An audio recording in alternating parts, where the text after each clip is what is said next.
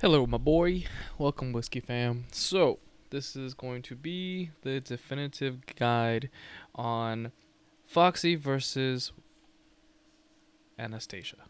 Now, why are we going over these two units? I'm sure everybody's already asking and wants to know. The two units that are often the most compared is Anastasia and Foxy.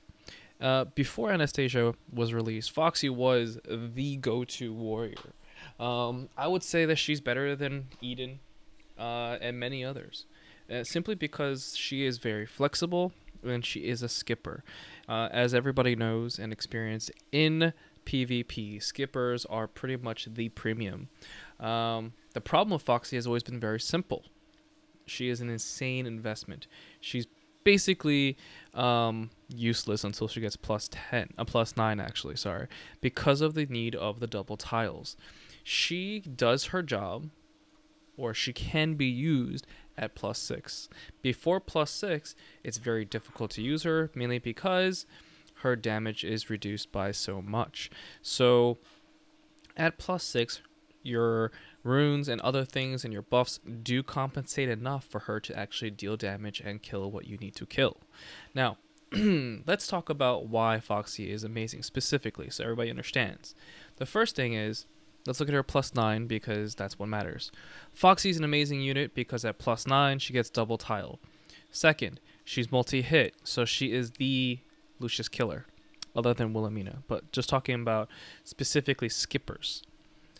2, she does additional damage, DOT over time, which is actually very significant because this is what will cause her to be able to kill a lot of units. Most of the time, DPS units are unable to kill tanky units, but because she has this, she can deal with a seer and other unit as well.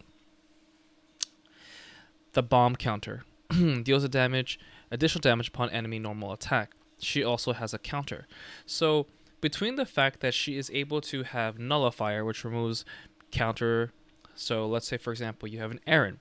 Normally, Wilhelmina will instantly die to an Aaron. Why? Because he has a reflect counter shield. Nullifier will take that away and you are safe. So that basically does a lot. Prevents healing, prevents shields, prevents counters, all that stuff. And that's why she's so flexible, because it's very hard to kill her unless it's a bomb, right? Based on her own damage. 2, her counter will oftentimes save you because it can trade with another warrior over time. 3, this will guarantee kills Aarons even at high skill levels, as well as seers and other tanky units. Lastly, the multi-hit is amazing. So, now that we understand what her skills are, we can then look at the other unit, which is Anastasia. Now, what makes Anastasia amazing is that she is a fucking bomb. She hits like a truck like you won't believe. And as Foxy requires assault runes to increase her damage,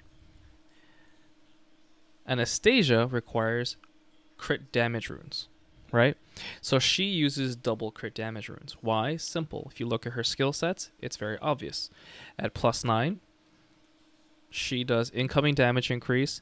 It's after normal attack, so this does not help her first attack. So anyone attacking those units that she has hit after the fact will basically kill, almost, because it's increasing by 60%. That is usually strong enough.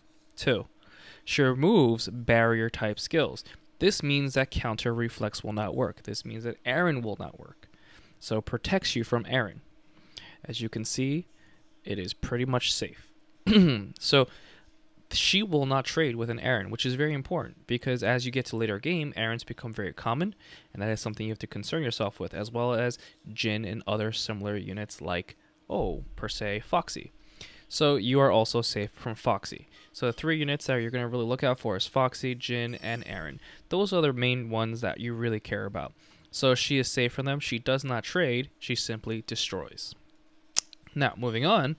Intensive bombardment. What does that mean? That means that she hits an insane amount of damage. Why? Because she deals an additional 200% damage after the initial damage hits. So she's doing really 300% damage to a single unit. And that unit is the central unit right here in the middle. But If any of these 4 tiles are a warrior or support, then they also get dealt 300% damage. Otherwise, they get dealt with whatever she is. Okay? Lastly, the most important part of it and why she must use crit damage runes. Crit damage runes will boost her crit rate. If you get 2 legendary ones, then 20 plus 25% boost. She basically is almost going to max out simply because of how amazing her crit damage is on her crit rate. Now, any one single supporter will likely bring her over the edge. 2 is guaranteed and probably overkill, but if it increases her crit damage, and if you have a Valze, it's even better. Why? Because Valze needs crit damage buffs. So does Anastasia. So the more crit damage you give to both of these units, the better they get. So there's a symbiotic relationship between them. If you have a Valze, you definitely want an Anastasia because your buffs are going to align. So that's why Anastasia is a great combo with her. Other than that, crit damage will still also increase her attack boost by 30%. As you can see, it is in your best interest to stack her with crit damage. Lastly, she has permanent stats weakening immunity. Why is this important? Simple. Anytime you get hit with a seer, you smack a Levia, you're getting cursed. This prevents that, which is very important because if you decrease her stats, she basically gets nerfed, and this is why she has that. While it is not the same as debuff immunity, it is quite important as well. So, this unit works very well with Laura, Veronia, and many others. Laura is even better. Why? Because she gives her the other side of it. This, what do they call it? I'm sorry. The attack interference protection or immunity. So that means that if she's protected from curse, then Laura, when she buffs her, makes sure that she can still attack. So that's why between Valze, Laura, and Anastasia, it's a wonderful combo that many people use. Now, what is the difference besides, okay, one is a multi-hit, but then again, we do have Wilhelmina now. Okay, so why do we choose Anastasia versus Foxy? Foxy is what I would say is a much more flexible unit, but it does not guarantee a kill as well as Anastasia, if you look at their stats. Now, that being said, if either one hits a DPS line, it all blows up. So, based on that, especially now with chopsticks being the standard for what is around, you're going to kill 3 units versus 2, right? You're going to most likely deal insane amount of damage to their DPS line if it lands there, because either one, they have to land on DPS line to make it matter. She's going to kill 2 DPSs, and usually if she kills the first unit, it's likely a support. So she will kill 1 support and 2 DPS, or 2 support and 2 DPS. Whereas Foxy will at most kill 2 DPS or 1 support and 1 DPS. So just because of her tiles, there's so much more potential. And as the meta changes, you're going to learn that everybody's going to do crazy things because we're all getting better at the game. Right now, we're all just still, even at this point, at late game, struggling to get all of our units to the right skill ups. So that being said, she's only going to improve over time.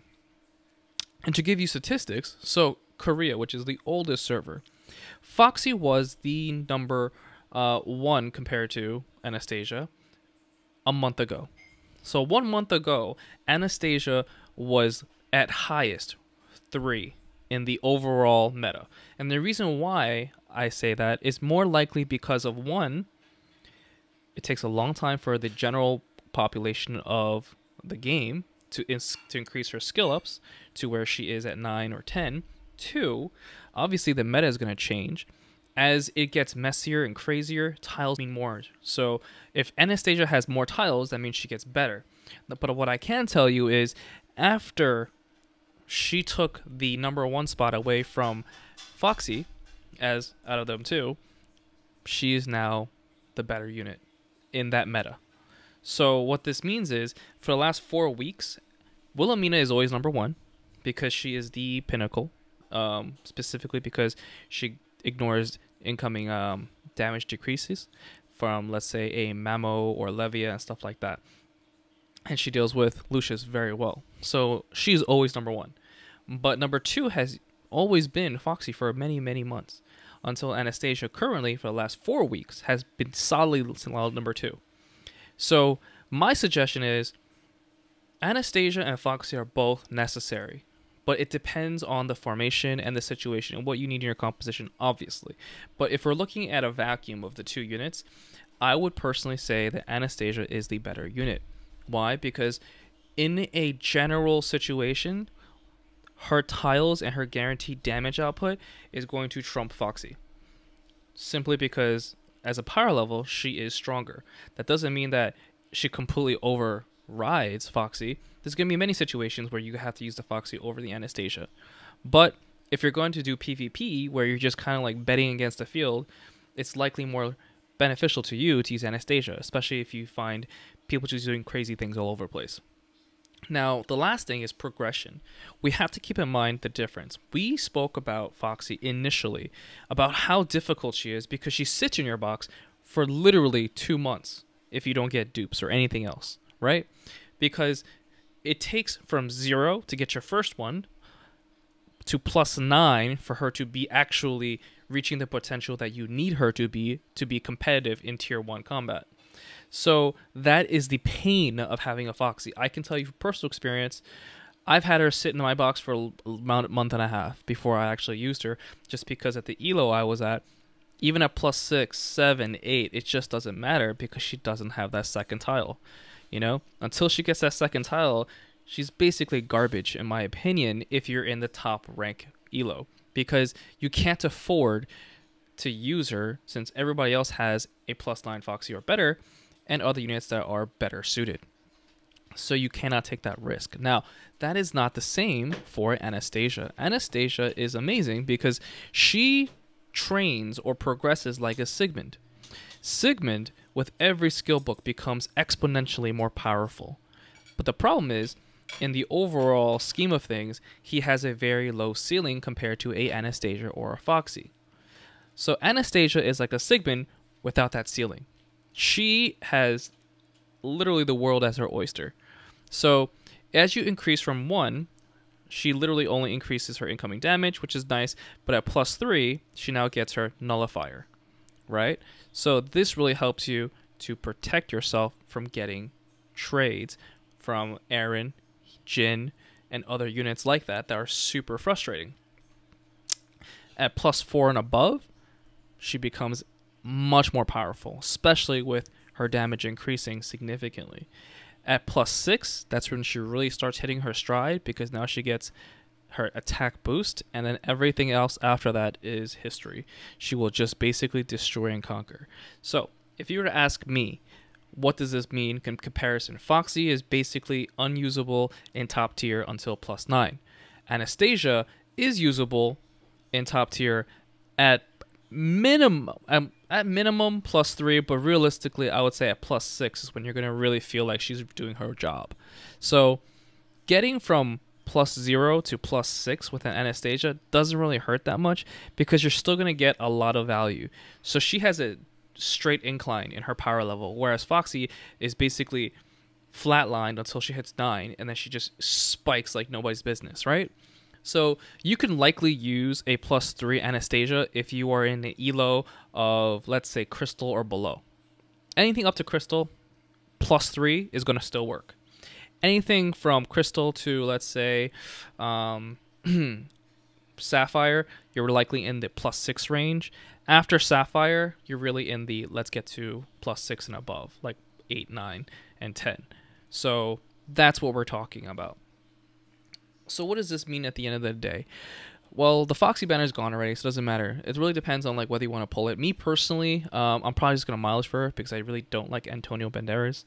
So I will be skipping that banner most likely and just pulling on legend pulls or other things to get my mileage up and get her. I'm definitely going to get her, skill her up, and things like that. She is incredibly powerful. I personally prefer her over Foxy because I value her tiles immensely. And plus, she just hits so hard that she can deal with many Mamos currently. Mamo right now is an amazing unit. She is nowhere near the norm, being at +6 or above. So that means that Anastasia theoretically should be able to kill Mamo in one shot with the proper build and all these other things. Just because no one's ready to have Mamo at that skill point where she has 300+% shields or something like that. So, just to finish off, what do we do with Anastasia versus Foxy? My honest opinion, if you had options, is to do both. If you had to pick one over the other, I'd probably tell you should probably pick Anastasia, because you can use her with much less pain and progression and sooner than you can realistically a Foxy. So at this point, when we first started the game, everybody used Foxy and had him sit in their box for 3 months. And then all of a sudden, she's everywhere now. If Anastasia and Foxy are both around, I guarantee you, Foxy's probably not getting used. Simply because of how hard it is to get her to the right skill levels that we all need. So moving forward, I think Anastasia is probably going to be much more common than Foxy's. That doesn't mean that Foxy is going to be retired or unusable. It just means that her popularity is going to increase exponentially. I mean, Anastasia specifically. And that's all there is.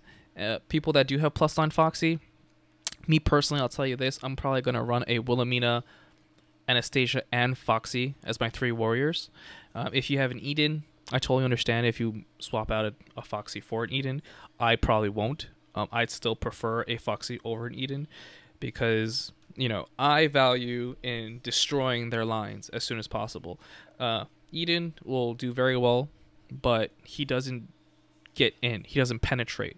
Very often, you're going to see that maybe the worst unit they could put in the front is either a Mamo or a Velfern. And realistically, if you kill everything else, I could care less if they have a Mamo or Velfern in the front. I'm still going to win. So that's my opinion on it. Good luck on your polls, and that is it. So now you know.